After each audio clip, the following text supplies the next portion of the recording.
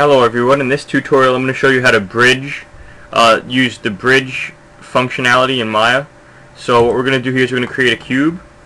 I'm going to click on this cube, use the move tool, Control D to duplicate the cube. Now what I'm going to do here is I'm just going to select a face and delete it. Then I'm going to select a face that's basically facing that open space, and delete that. So now we have two open spaces facing one another.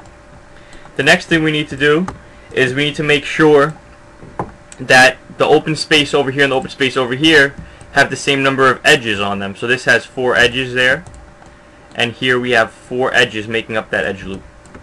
So what we're going to do is we're going to go back into object mode, select these two objects by holding shift when we select them, and we're going to go to mesh combine. So now Maya recognizes these two objects as being on one node.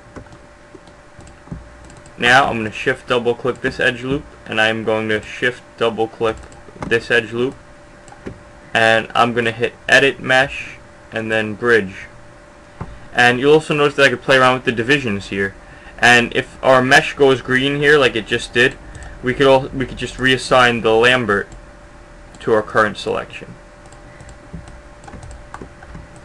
So the key points to note here are you need to combine the two meshes, and the two meshes have to have the exact same number of edges when you're trying to connect them. If I just hit Control Z a few times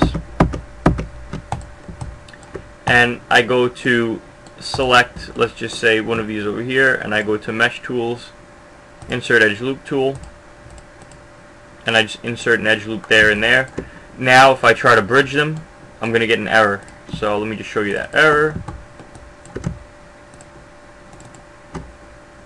Edit mesh bridge. And it says it can't work because, let's see, bridge.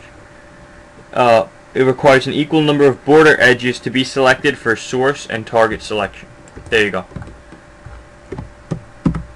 So if we wanted to bridge it, we would have to remove those two. Again, once our two meshes are combined, shift double click the edge loops. Shift double click to select these edge loops. Edit mesh bridge.